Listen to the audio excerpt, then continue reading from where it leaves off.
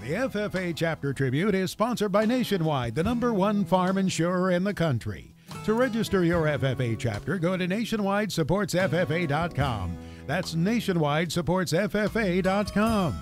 Nationwide, we stand for you.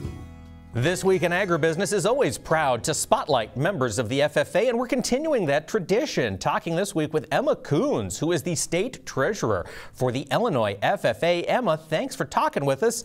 Give us the background. What's your history in FFA?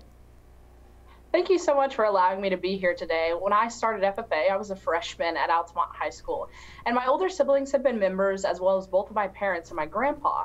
So they definitely got me started in this organization, but when I entered, I soon found that it was full of people with similar ideas and goals and aspirations, and that's why I chose to stay, was the community of people that I found very early on.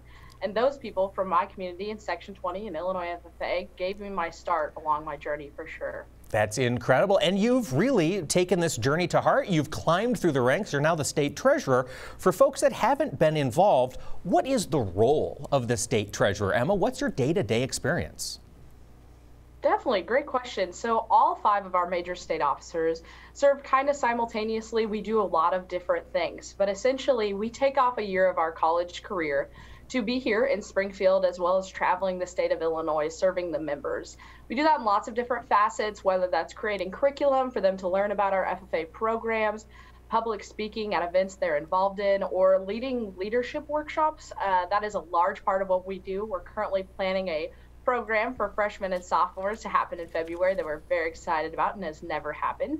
So our whole position is dedicated to doing anything and everything to better our lives of the students that we serve, which is over 20,000 Illinois FFA members. That's incredible. And once you complete your year of service, you're going to go to college. And what does the future hold?